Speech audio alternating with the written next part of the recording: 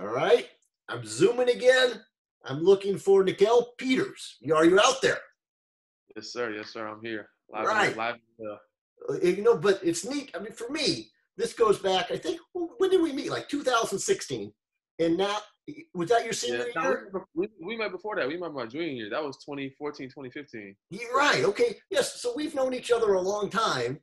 And it's just Right. for me, when I met you, I could tell, obviously you could play, but I could tell you had a personality. And to me, it's just fun. You have some news. Tell people what's going on. Well, for one thing, I just graduated from Cal Poly Pomona over in March, and then yesterday I just signed my first overseas contract to go play in Dubai. No, so that's two dreams. Maybe talk about that. Must have been the dream at De La Salle. Get college paid for and become a professional basketball player. Two check marks, correct? Yeah, even from a young age, even when I was a kid, I always told my dad, like, don't worry, like, you'll never have to pay for college. Like, the goal is to always go for free. And it's like, a lot of bumps in the road. Like, there's been times where I wanted to quit.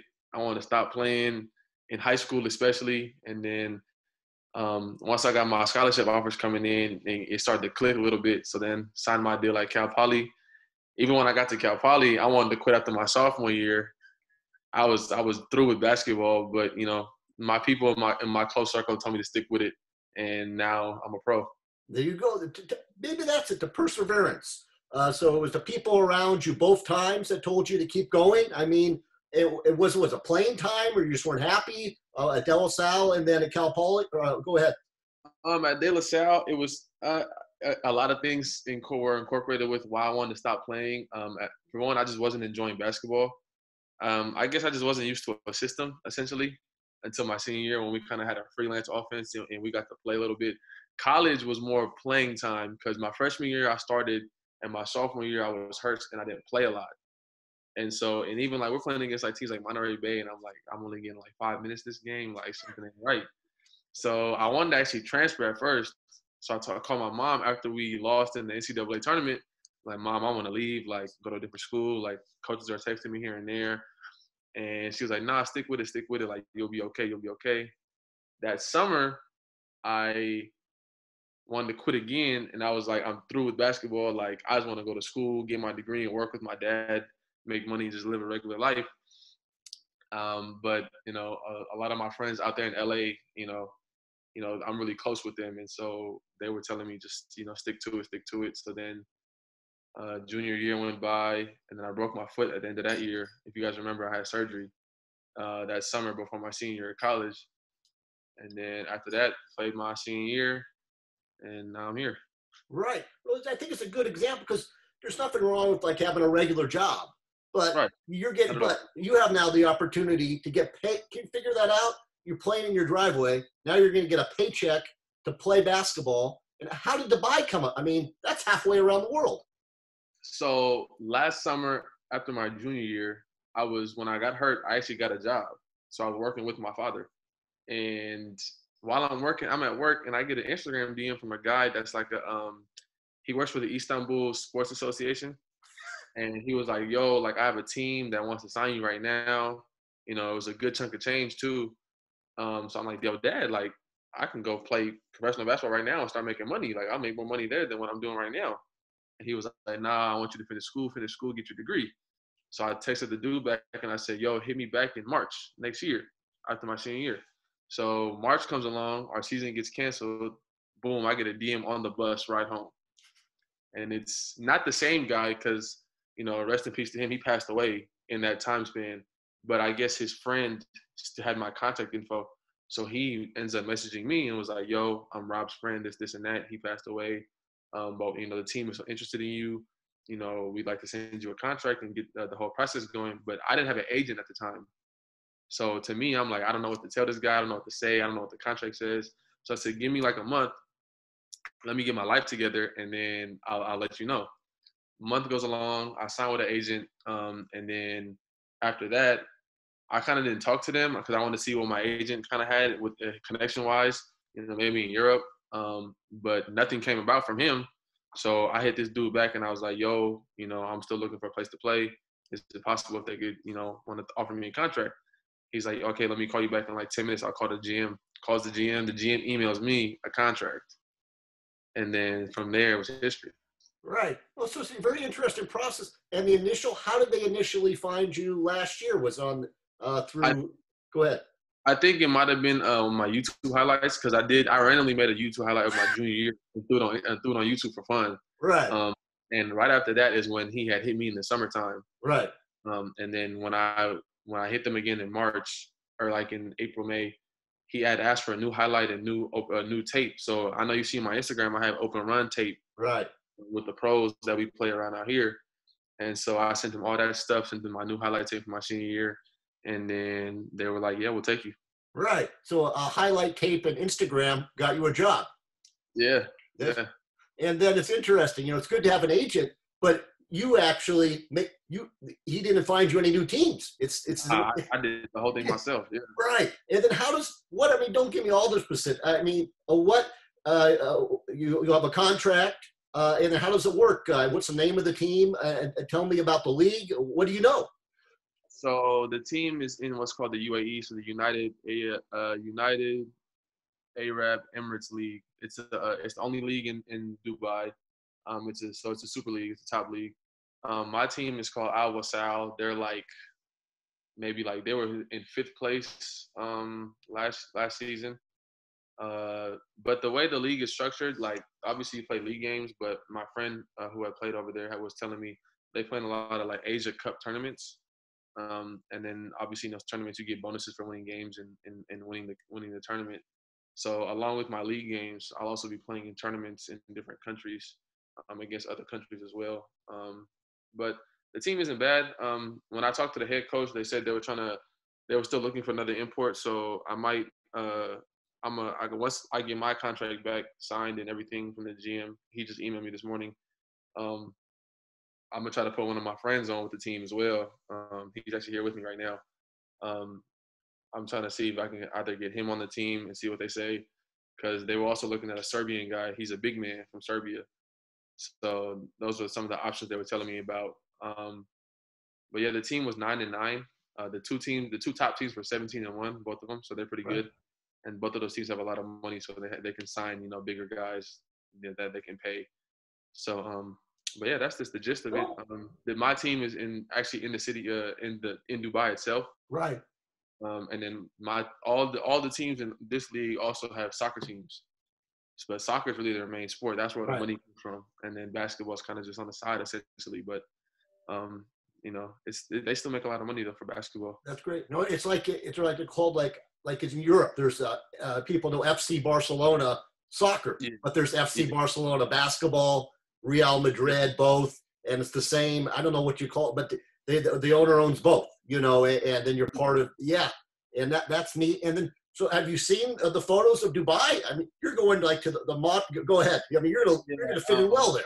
I mean, actually, speaking of going to Dubai, this summer before coronavirus hit, we were supposed to go visit Dubai as a family just to go visit for vacation. And I had hit the dude and I said, yo, can I come work out with the team? Like while I'm out there, but I just wanted to work out. I wasn't really thinking anything of it. So we had already been like planning, we were going to go exotic car racing and go look at skyscrapers and go to the water park and the whole nine, go see the mall. My friend was telling me they got how many malls do they have? They got 3 malls that are like that are just, you can't go look at every store in one day is what he said. That's how big the mall is. Yeah, they got an amusement park in there, an actual waterfall, and like it's crazy. Nikhil, do you think this might be a conspiracy to get you over there so you spend your whole contract in that mall? You got to be careful. I know everybody been telling me to, watch out for my money, make sure I don't spend it all. Maybe this could be some sort of international espionage movie where they get you over there, you spend all your money, and you can't get back or something. But no. In my contract, they said they're giving me 2 round-trip tickets, so they got to pay for the get back.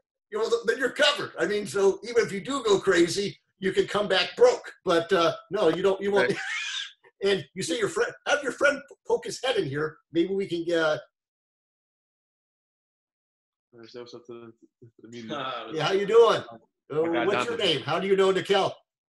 We played against each other. Our colleges, our universities played against each other, and we've just been cool ever since. Honestly. Right. And what's your name and where did you play? Donovan Taylor. I played at SF State. Sure. He was at Cal Poly Pomona, so we were in the same conference. Right.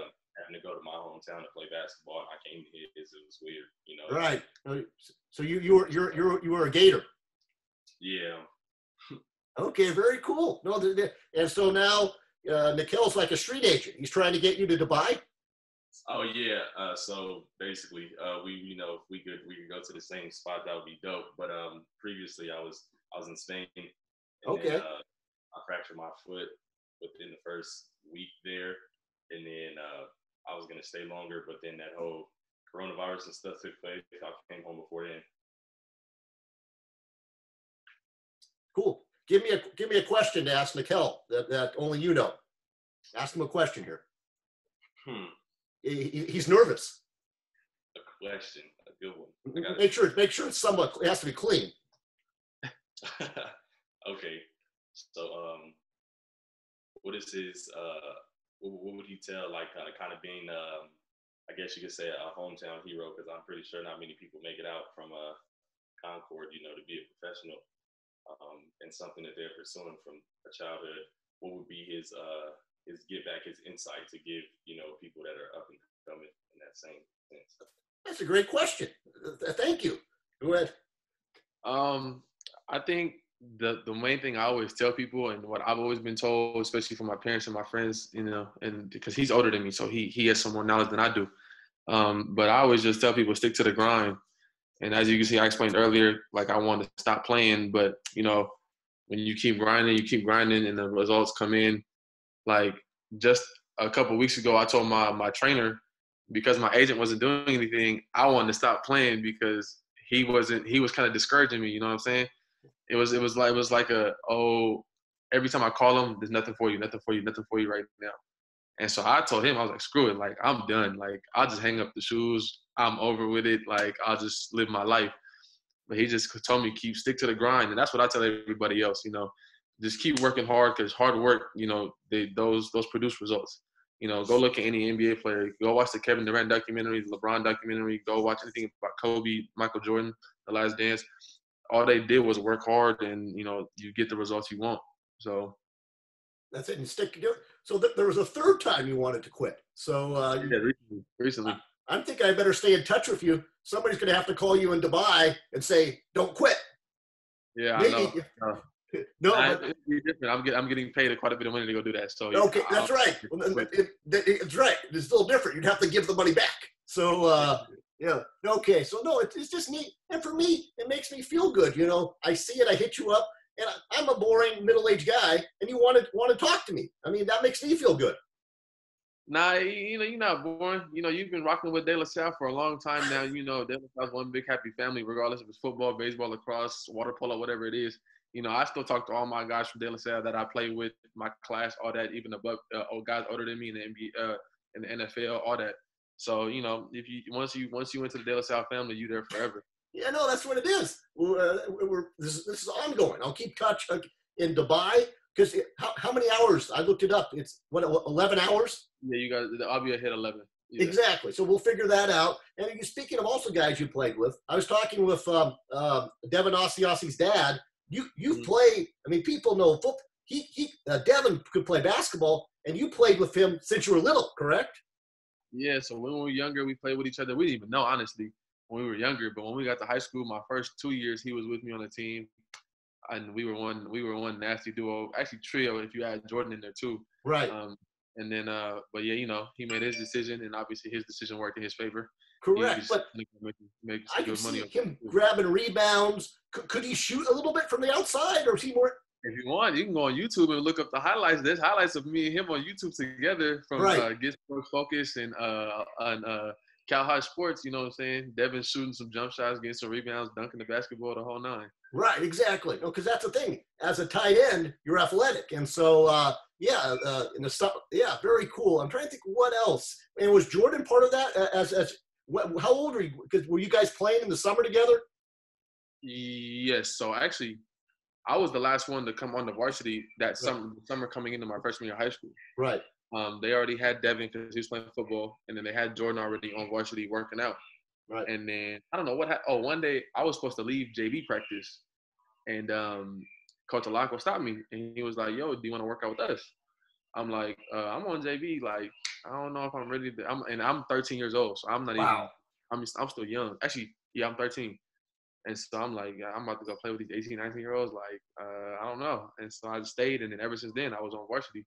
And then when season came around, they had me try out with varsity, and I made the team. Right. No, that's cool. But no, he was talking about, did you play as like, as youngsters on teams, or did you guys meet at Del Salle? I actually played more with Jordan than I did with Devin. Right. I think I Okay. played with Devin, but me and Jordan played on Division I All-Stars together. Right. And then we played against each other quite a bit of times because I only played with Division I All-Stars a little bit. I played for the Oakland Soldiers. Sure. That was my team, so I played against them a lot when I was younger. But we had been friends since what I could say maybe like 4th or 5th grade. Wow, that's very cool. Because the Oakland Soldiers, that's a legendary organization. Right. Yep. So look at my people. Right, and so I'm trying to think. Maybe is there anything you like to add? I mean, I'm just so proud of you. I mean, I should ask. When does this all start? When does the league start? My contract duration is from September 24th to April 9th, so I'm probably going to leave on the 23rd. And then I'll be back probably April 10th or something like that. Right. And then you talked about 6 weeks away, right? Are you going to stay in shape and work out? What are you doing for the next 6 weeks? So before it was kind of like, everything I'm doing is to get a contract. Right. And the way I'm working out, and, going to open runs and the way I'm playing so I can get the right film. Now it's just fine tuning my strengths, still working on my weaknesses here and there, but really just fine tuning my strengths, what I do best, and then getting into tip top shape because I know I'm gonna have to quarantine when I get over there for like a week. So, I want to get in as much shape as I can so that when I am there for a week not doing anything, when I get back on the court, I'm not, 10 weeks behind essentially with how my wind is. So now it's just, staying in the gym, getting shots up, working on my handle, going outside running, lifting weights, staying in shape and getting ready to leave. Right. And being careful in the open runs. You can't get injured. Yeah. I mean, right. That's the biggest thing now is just making sure I don't get hurt because they'll tell me to stay home. Right. If I get hurt, I'll leave. And also being healthy. I mean, you got to get in there and not have the coronavirus. Right. Yeah. I've been. Oh no, you're popular. Oh shoot, how do I get back to this? I still see you. You see me? I can see you. It's not on full screen anymore. But yeah, take your time there. It should be okay.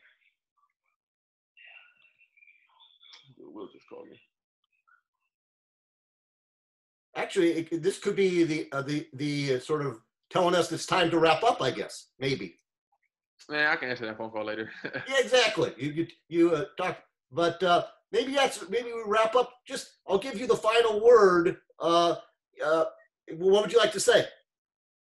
I'd just like to, thank all the people that have supported me throughout my entire career. From when I was young up until now. And I'm not talking about the guys that were just in and out of my life. Just dropping in when everything was good, but when stuff was hitting the fan, no one was there. You know what I'm saying? All the people that stayed up with me shooting in the gym, taking me to workouts at 3 a.m.